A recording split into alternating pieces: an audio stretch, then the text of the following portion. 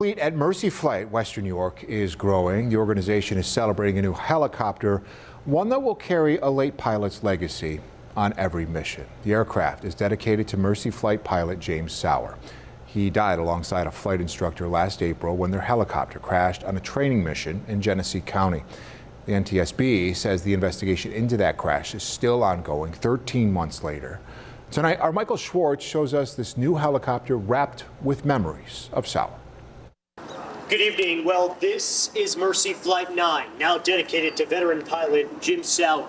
He and a Bell flight instructor were tragically killed in a training crash last year. This is the first Mercy Flight helicopter that has been introduced since that crash, and one that will carry on Sauer's legacy to serve.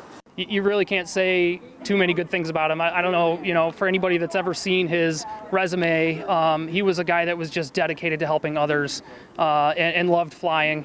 So he was a huge asset for us. Sauer joined Mercy Flight in 2020 after serving our country with pride in Afghanistan and Desert Storm. He was also a state police civilian pilot and member of the Army National Guard, logging more than 6,100 hours of flying. Let's dedicate this bird to Jim.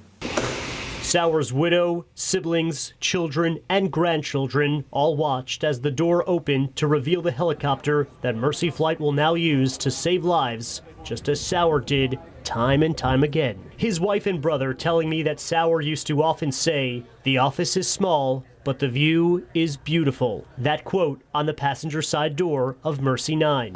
Sauer's grandchildren, Gavin and Olivia, got to climb inside the helicopter dedicated to their grandfather. Also taking a seat inside, this puppy, Meet Sauer, named after the late pilot. She belongs to a Mercy Flight pilot. Mercy Flight 9 is expected to take to the skies as early as next week, continuing their mission to save lives. Michael Schwartz, 7 News, Cheektowaga.